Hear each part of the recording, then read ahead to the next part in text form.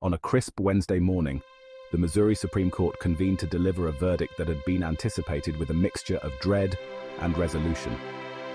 The court announced that David Hosier, a man who had become a notorious figure in Jefferson City, would face execution on June 11th. Hosier, now 69 years old, had spent over a decade on death row for the cold-blooded murder of Angela Gilpin, a crime that had shattered the peace of a small community and left scars that time could never heal. The date was set. At precisely 6 p.m., in the dim confines of the state prison in Bonne Terre, Missouri, Hosier is scheduled to die by lethal injection. This execution would be the second in the state this year, following the scheduled execution of Brian Dorsey on April 9th for the brutal killing of his cousin and her husband back in 2006. The story of David Hosier and Angela Gilpin is one of passion turned deadly. Hosier, then a man in his late 50s, had met Angela during a tumultuous period in her life. Angela was estranged from her husband, Rodney Gilpin, and found solace in Hosier's company. Their relationship, however, was marred by jealousy and possessiveness, emotions that would eventually lead to a catastrophic conclusion. In the early hours of a September morning in 2009, the peace of Jefferson City was shattered by the sound of gunfire. Angela Gilpin, a woman loved by her community, was found dead in her apartment, along with her estranged husband, Rodney. The evidence pointed overwhelmingly to Hosier. Witnesses reported seeing him near the apartment, and forensic evidence placed him at the scene. The trial that followed was one of the most talked about events in Missouri's recent history. The prosecution painted Hosier as a man driven by uncontrollable rage and jealousy, someone who could not bear to see Angela with anyone else.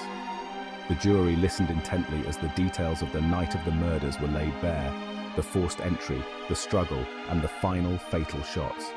Hosier's defense, however, argued that he was not the monster the prosecution depicted. They claimed that the evidence was circumstantial, and that Hosier's relationship with Angela, while complicated, did not make him a killer. Despite their efforts, the jury was unconvinced. On December 10, 2013, they found David Hosier guilty of first-degree murder and armed criminal action, among other charges. The sentence was death. Hosier's journey did not end with his conviction. His legal team launched a series of appeals, each one aimed at overturning the verdict, or, at the very least, securing a new trial. They argued that Hosier's trial attorney had been inadequate, failing to present crucial evidence that could have swayed the jury. Moreover, they claimed that the trial judge had a conflict of interest, a factor that should have disqualified him from presiding over the case. These appeals made their way through the labyrinthine judicial system, culminating in a final plea to the Missouri Supreme Court in 2019. The court, after careful deliberation, turned aside Hosier's appeal. The original verdict and sentence were upheld, and Hosier's fate was sealed. The announcement of Hosier's execution date brought a wave of mixed emotions in Jefferson City and beyond. For many, it was a long overdue justice for Angela and Rodney Gilpin.